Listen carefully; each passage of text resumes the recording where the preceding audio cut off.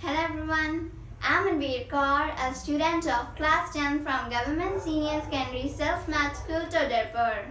Today I'm going to tell you about image formation by concave mirror when the object is at infinity. So let's see. First of all, we'll know about some of the main points. The first is the center of the sphere whose mirror is apart is known as center of curvature. It is denoted by the capital letter C. The center of the mirror is known as pole. It is denoted by capital letter P. In between center of curvature and pole, there is focus. It is denoted by the capital letter F. An imaginary line going through center of curvature, focus, and pole is known as principal axis.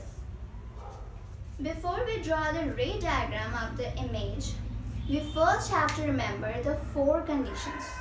The first condition is when the ray of light comes parallel to the principal axis and then strikes at the mirror, then it reflects and goes back from the focus.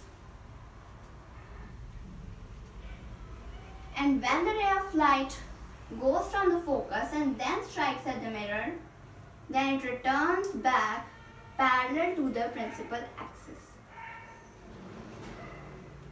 The third condition is when the ray of light goes from the center of curvature, then after being struck at the mirror, it goes from the same path through which it comes. And the fourth condition is if the ray of light strikes at the pole, then it returns back with the same angle through which it comes. Now let's draw the ray diagram of the object which is placed at infinity. For example, sun. A ray of light parallel to the principal axis comes and strikes at the mirror. Then it reflects back and goes from the focus. And another parallel light ray comes and strikes at the mirror. Then it goes again from the focus.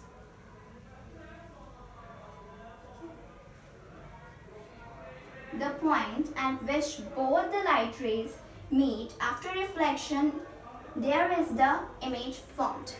We can see that the size of the image is very small as compared to the object, that is the sun. The nature of the object is real and inverted, and the position of the object is at focus when the object is at infinity. So this is all about my topic. I hope that you understand about it. Thank you very much and have a good day.